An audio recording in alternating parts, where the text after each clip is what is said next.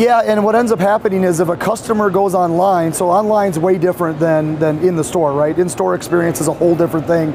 Online is one of those deals where if we go out as a consumer looking for recalls and what's recalls and what maybe my vehicle has a recall, the dealership loses control of that customer, because if that customer is closer to a different dealership than the one that maybe they bought the car from, that recall business will go to that other dealership. So because we go out and we build a recall infrastructure on their website with content, different things like that, we've created an environment now where we've sort of closed the door, and if anybody comes onto our dealership's website and gets the information about that recall, then that customer information will go to the dealership that we're working with. So all we've really tried to do there is just make sure that if we're going to put any effort into marketing for our recalls through our dealership network, that we don't lose them to a competitor, because obviously that's not doing the dealership any good. Yeah, it's my 20th year working with stores, spent a lot of those years on the sales side.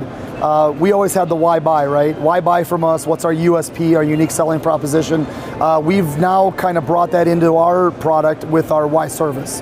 Let's not only talk about the service and why you should get that service done, but why you should do it at the dealership and why it's more important to get that service done at the dealership, maybe from another competing dealership, or more importantly, the independents. Because one thing the independents have done a really good job with over the last 10, 20 years is getting that information out there to consumers. So the average consumer who doesn't really know might think that a Jiffy Lube is more economical and that it's quicker and it's more convenient.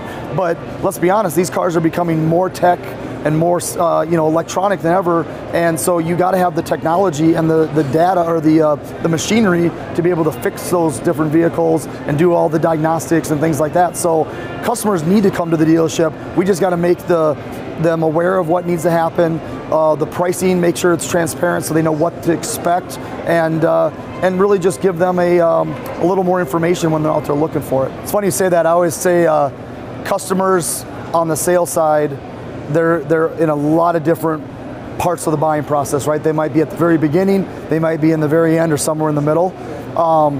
Nobody is going online going, hey, who's going to fix my transmission 6 months from now when it goes out, right? We're a service business. So when they have a problem, they're going to go online, they're going to look for that person that can help them, and we have to be there as a dealership community. It's no different than a plumber, an electrician.